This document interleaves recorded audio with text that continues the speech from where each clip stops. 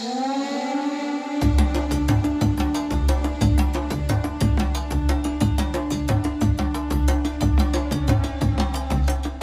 അടുത്ത് നോക്കാൻ പോകുന്നതാണ് third module Fourier series and Fourier transforms.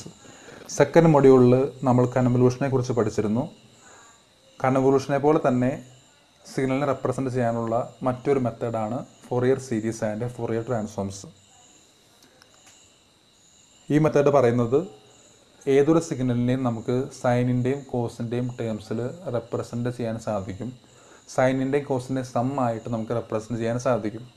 ഇത് കണ്ടുപിടിച്ചത് ജോസഫ് ഫോറിയർ എന്ന് പറയുന്ന ഒരു സയൻറ്റിസ്റ്റാണ്. നമ്മൾ ഈ ഫോറിയർ സീരീസ് അപ്ലൈ ചെയ്യണത് കണ്ടിന്യൂസ് ടൈമിലും അതേപോലെ തന്നെ ഡിസ്ക്രീറ്റ് ടൈമിലും. ഫോറിയർ സീരീസ് മാത്രമല്ല, ഫോറിയർ ട്രാൻസ്ഫോം ഉണ്ട്. അപ്പോൾ അങ്ങനെ നോക്കുമ്പോൾ 4 പോസിബിലിറ്റീസ് ഉണ്ട്. Continuous ടൈമിലെ Fourier series, continuous ടൈമിലെ Fourier transform, discrete ടൈമിലെ Fourier series, discrete ടൈമിലെ Fourier transform. ഈ 4 കാര്യങ്ങളാണ് നമ്മൾ കാണാൻ പോകുന്നത്. ആദ്യം കാണാൻ പോകുന്നത് continuous ടൈമിലെ Fourier series and Fourier transform. Okay, Fourier series in continuous time. നമുക്ക് ഫോറിയർ സീരീസിനെ റെപ്രസെൻ്റ് ചെയ്യാൻ ടോട്ടലി 3 ഡിഫറെൻറ്റ് ഫോംസ് ഉണ്ട്. Number 1 trigonometric form, number 2 cosine form and number 3 exponential form. ഈ 3 ഫോം ഏതൊക്കെയാണെന്ന് നമുക്ക് പിന്നീട് കാണാം. അതിനു മുമ്പ് ഒരു ചെറിയ കാര്യം കൂടി. ഈ ഫോറിയർ സീരീസ് എന്ന് പറയുന്നത് നമുക്ക് എല്ലാ സിഗ്നലിനും അപ്ലൈ ചെയ്യാൻ സാധിക്കില്ല. ഈ കണ്ടീഷൻസ് സാറ്റിസ്ഫൈ ചെയ്യുന്ന എക്സ് ഓഫ് ടി എന്ന് പറയുന്ന സിഗ്നലിന് മാത്രമാണ് നമുക്ക് Fourier series and Fourier transform apply ചെയ്യാൻ സാധിക്കുകയുള്ളൂ. ആ കണ്ടീഷൻസാണ് താഴെ കൊടുത്തേക്കണേ. ആ കണ്ടീഷൻസ് അറിയപ്പെടുന്നത് ഡയറക്ട്ലെറ്റ്സ് കണ്ടീഷൻ എന്നാണ്. ആ കണ്ടീഷനിൽ താഴെ കൊടുത്തിട്ടുണ്ട്. ഒന്നാമത്തെ, X of T should be single valued. X of T should have finite number of maxima and minima. X of T has only finite number of discontinuities. The x of t is absolutely integrable. ഈ condition satisfy ചെയ്താൽ മാത്രമാണ് നമുക്ക് Fourier series and Fourier transform exist ചെയ്യുള്ളൂ. അപ്പോൾ നമുക്ക് തിരിച്ചു വരാം. Fourier സീരീസിന് 3 representation ഉണ്ടായിരുന്നു: trigonometric form, cosine form and exponential form. അതിൽ ആദ്യം നമ്മൾ നോക്കാൻ പോകുന്നതാണ് trigonometric form of Fourier series. അതിൻ്റെ ഇക്വേഷനാണ് ആ ചുവന്ന വരയെ കൊണ്ട് മാർക്ക് ചെയ്തേക്കണേ. X of T is equal to a0 plus summation n equal to 1 to infinity an cos n omega 0 t plus bn sin n omega 0 t. അതായത് സൈനിൻ്റെയും കോസിൻ്റെയും സമ്മായിട്ട് നമുക്ക് Fourier സീരീസിനെ represent ചെയ്യാമെന്നാണ് equation നമ്മൾ പഠിപ്പിക്കുന്നത്. ഈ ഇക്വേഷനിലേക്ക് നോക്കി അറിയാൻ പറ്റും a0, an ആൻഡ് bn ഇങ്ങനെ 3 കോൺസ്റ്റൻസ് ഉണ്ട്. ഈ 3 കോൺസ്റ്റൻസ് അറിയപ്പെടുന്നത് ഫോറിയർ കോഫിഷ്യൻ്റ് എന്നാണ്. ഇനി ഈ 3 കോഫിഷ്യൻ്റെ ഡെറിവേഷൻ ഉണ്ട്. അതാണ് താഴെ പറയാൻ പോകുന്നത്. അത് ഇമ്പോർട്ടൻ്റ് ആണ്. Evaluation of Fourier coefficient. അപ്പോൾ നമ്മൾ കോഫിഷ്യൻസിൻ്റെ വാല്യൂ കണ്ടുപിടിക്കാൻ പോകുന്നത്, ആദ്യം കണ്ടുപിടിക്കാൻ പോകുന്നത് a0 എന്ന് പറയുന്ന കോഫിഷ്യൻറ്റിൻ്റെ വാല്യൂ ആണ്.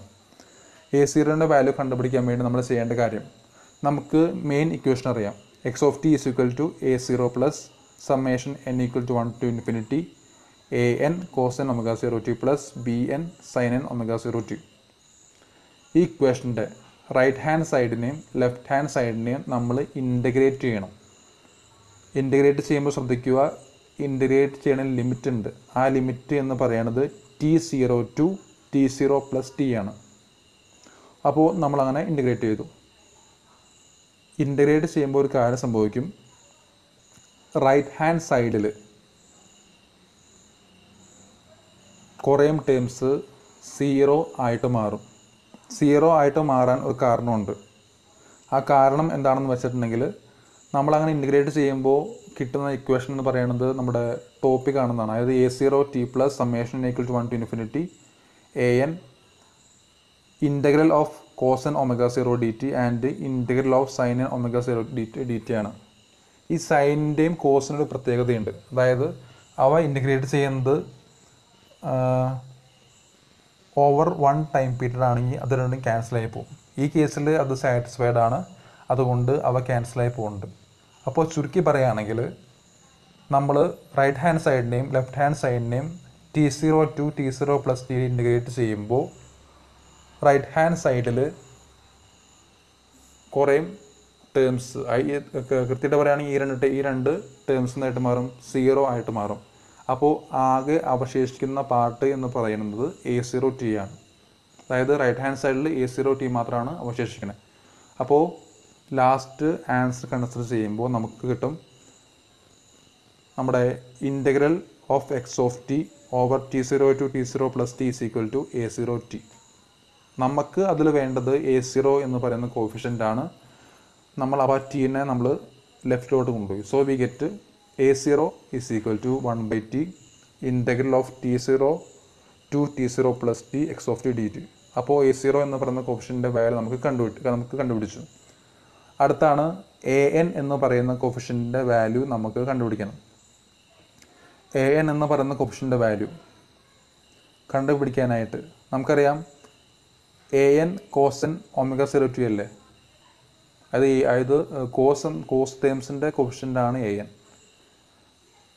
ANൻ്റെ വാല്യൂ കണ്ടുപിടിക്കാൻ വേണ്ടി നമ്മൾ ചെയ്യേണ്ടത് കോസ് m omega 0t കൊണ്ട് എക്സ് ഓഫ് ടീനെ ആദ്യം മൾട്ടിപ്ലൈ ചെയ്യുക. എന്നിട്ട് നേരത്തെ ചെയ്ത പോലെ തന്നെ T0 to T0 plus T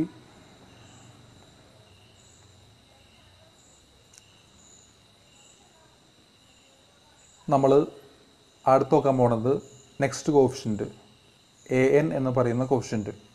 AN എന്ന് പറയുന്ന കോഫിഷ്യൻ്റെ വാല്യൂ കണ്ടുപിടിക്കാൻ വേണ്ടി നമ്മൾ നേരത്തെ ചെയ്ത പോലെ തന്നെ ഇൻ്റഗ്രേറ്റ് ചെയ്യുക. പക്ഷേ ഇൻ്റഗ്രേറ്റ് ചെയ്യുന്ന തൊട്ട് മുമ്പ് ഒരു കോസ് m omega 0t കൊണ്ട് നമ്മൾ മൾട്ടിപ്ലൈ ചെയ്യുക. Okay, X of ടീനെ cos m omega 0t കൊണ്ട് മൾട്ടിപ്ലൈ ചെയ്തതിന് ശേഷം അതിനെ നേരത്തെ ചെയ്ത പോലെ T0 to T0 plus T കൊണ്ട് നമ്മൾ ഇൻ്റഗ്രേറ്റ് ചെയ്യുക.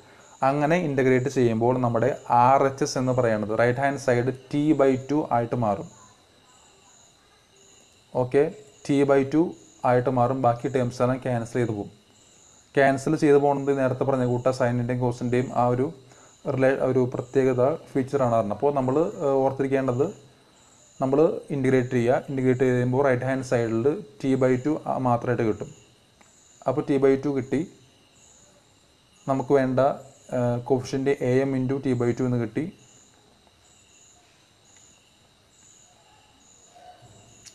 റിപ്പീറ്റ്.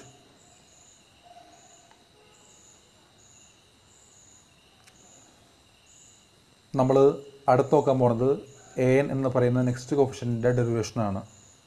AN എന്ന കോഫിഷ്യൻ്റ് കിട്ടാൻ വേണ്ടി നമ്മൾ ചെയ്യേണ്ടത് എക്സ് ഓഫ് ടീനെ ആദ്യം കോസ് m omega 0t കൊണ്ട് നമ്മൾ മൾട്ടിപ്ലൈ ചെയ്യുക.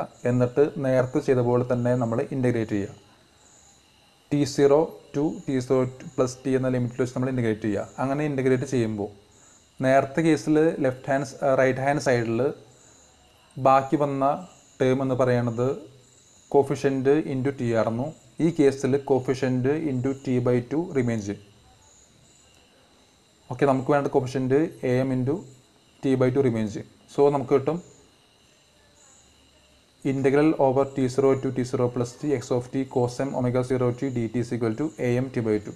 നമുക്ക് വേണ്ട കോഫിഷ്യൻ്റ് എന്ന് പറയുന്നത് AM ആണ്. അതുകൊണ്ട് T/2 നമ്മൾ അപ്പുറത്തോട്ട് കൊണ്ടുപോയപ്പോൾ നമുക്ക് AM is equal to 2/T into T0 to T0 plus T x of T cos m omega 0t dt എന്ന ഇക്വേഷൻ കിട്ടും.